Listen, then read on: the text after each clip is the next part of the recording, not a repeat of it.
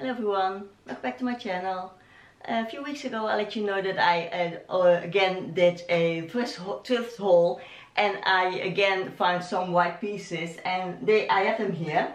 And I had two tops that I'm gonna change or adjust a bit more, but I also have some other things. So I'll show you first what I've got, and then we'll do the thrift flip of these tops.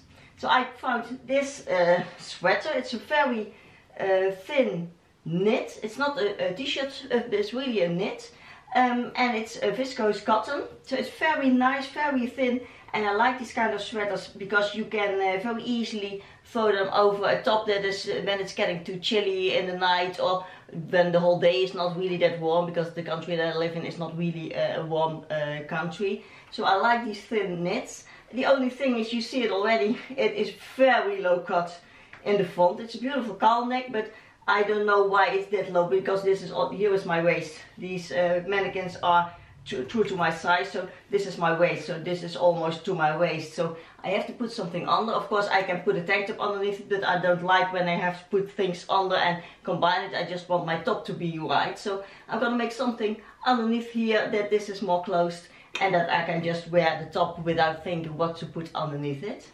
So that's the first one.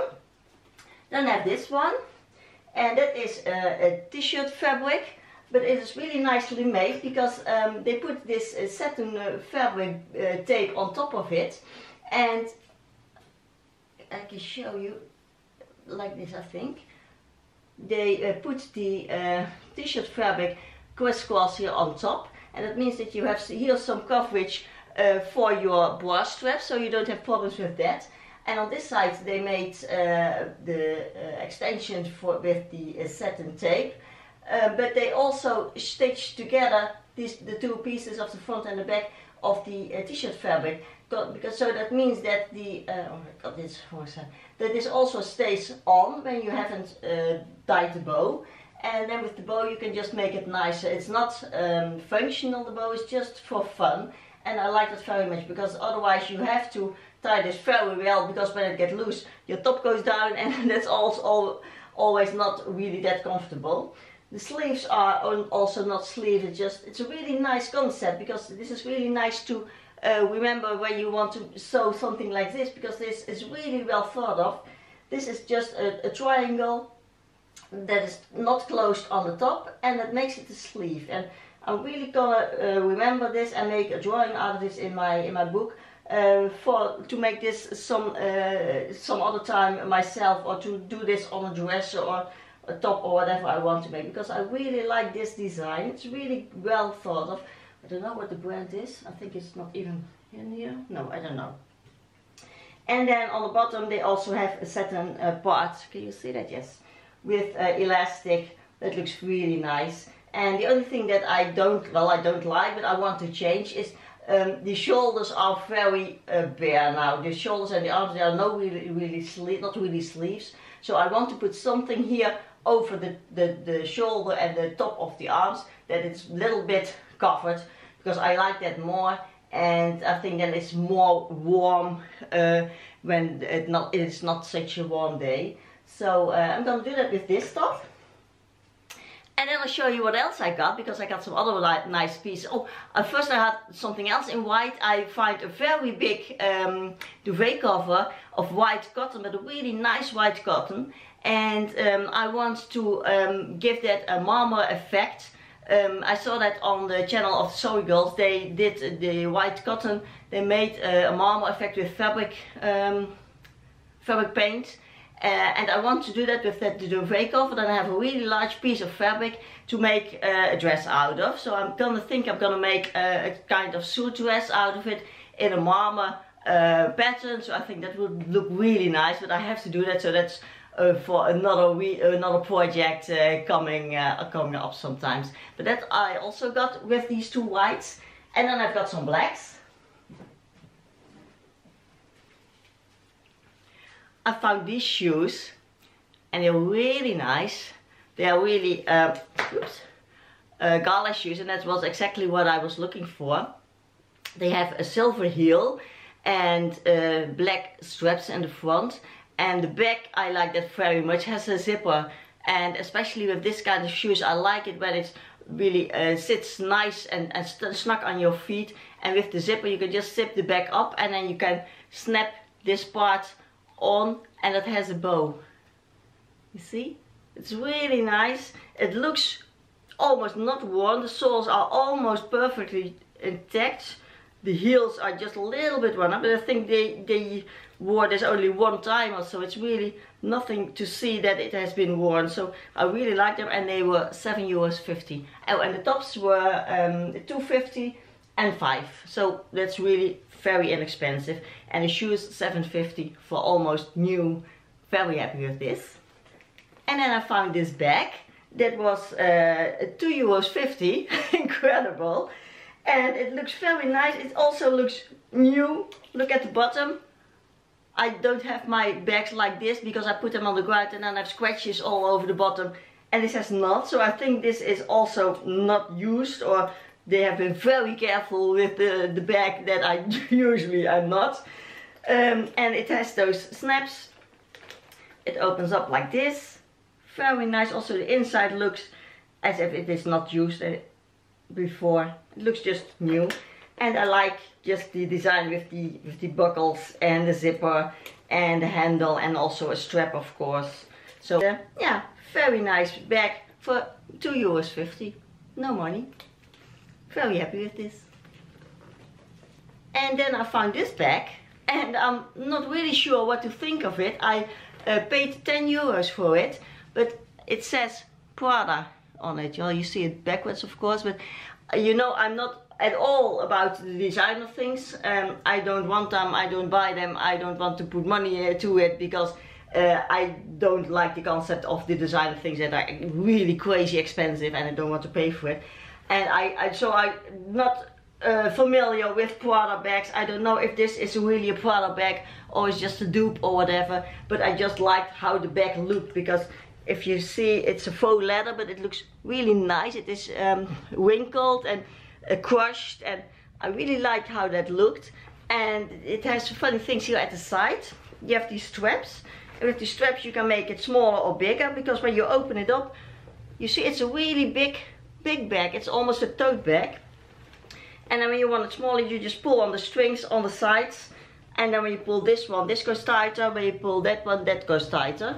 And it is really nice and big. You can see you have two big pockets, small pockets in the front, small pocket with a zipper in the back. Very nice. I very like how it looks and how the leather looked. And please let me know if this really is a Prada bag, or maybe you can see if it's a dupe. But I don't really care, because I like it. If this was not here, I think I would have bought it earlier than now, because I was a little bit doubting if I should do it, because yeah, but I said I'm not of the designer things. So, but I thought it was so nice, and for €10 I couldn't let it in the shop, so I bought it. So that was my last piece of my thrift haul. So now we're gonna change these two beautiful tops and see what I can make out of it. So let's go on to the tutorial. So I laid down my sweater inside out, and I had some pieces of silk left that I folded double, and it lay down on the inside on the front of the sweater, and then that it matches left to right to the armhole seams, so that I could pin them and sew them on the armhole seams so that you don't see it on the outside. So I made it high enough that it would cover enough on the front, on the top, and low enough that I could also sew it to the side seams of the top.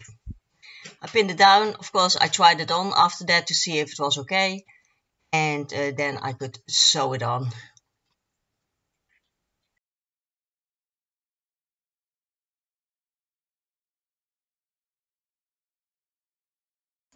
Then with a zigzag stitch, I stitch over the seam that I could feel through the silk.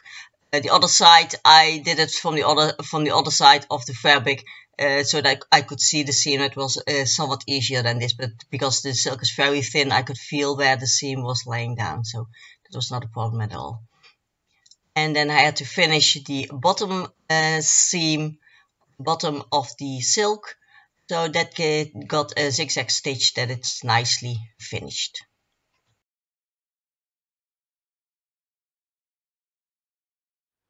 So now we have the facing sewn on.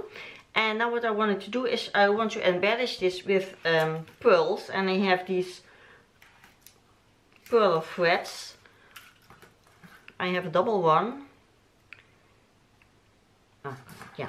And I have a single one. And I want to do that in rows here on that facing part. And I hoped that I could do that with the sewing machine, because on Wish I ordered some time ago this pressure foot kit for very cheap, because I wasn't sure if it could fit on my machine and I wasn't sure if I was gonna use it, but I think it cost me €8 I think.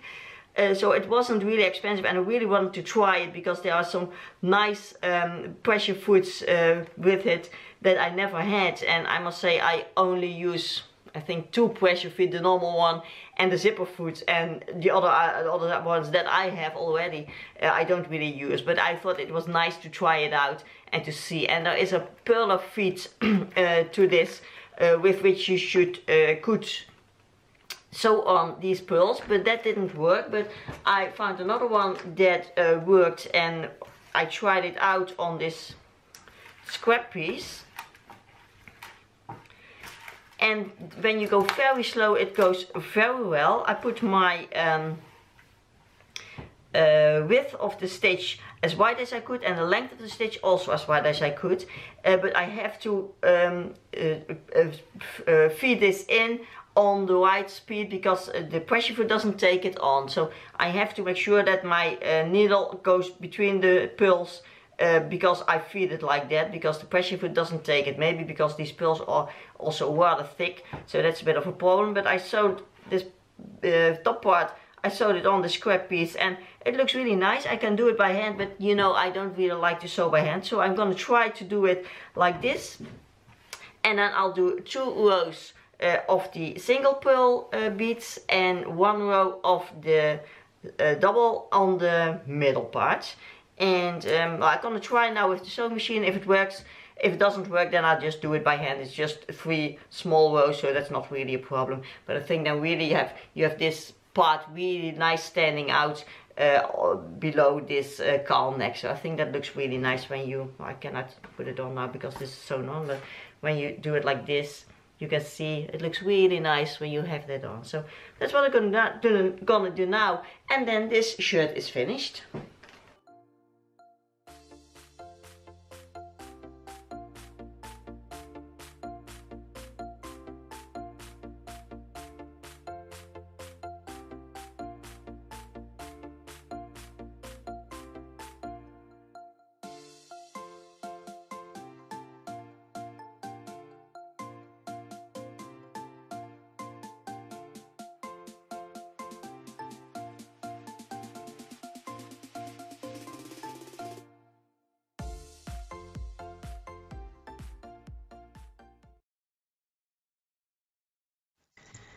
I put my shirt on my dress form so that it's easier to pin it down and to measure the fringe so that it is even from on the left and the right side, and also the first fringe and the one beneath it.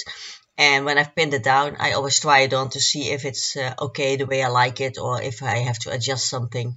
And that's very easy to do like this than when you have to pin it when you have it on.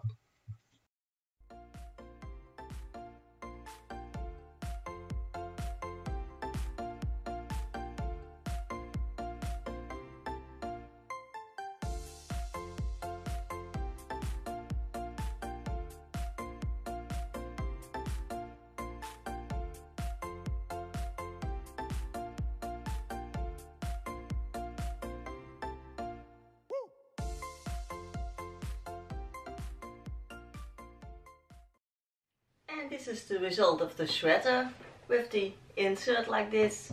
And I don't know if you can see it so far away, and it's very bright. I see that's better, I think.